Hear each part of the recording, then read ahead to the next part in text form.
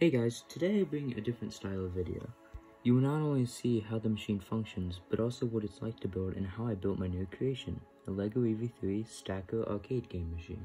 So to start it off, I needed a basic idea of how the machine would function.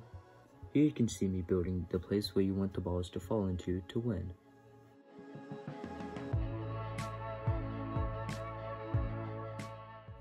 Now that we have that, we can start building. I started off building the place where the prize would come out, which is a mini chocolate bar. Next I did the same, but for the coin rejection would be at, keeping the same style but with blue. Once I had the bricks laid out, I could start building up the walls.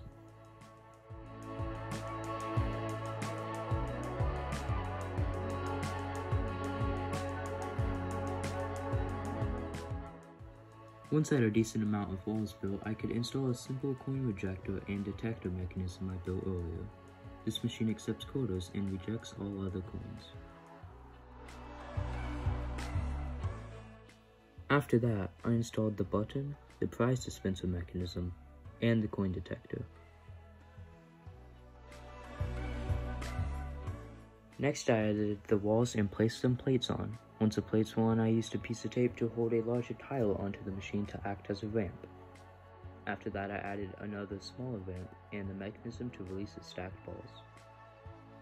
After that I added the putt that moves back and forwards and added a ball dropping mechanism to the top of it.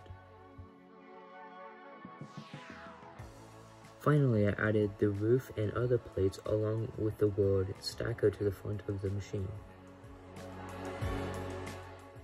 Here is a picture of the final product of the machine.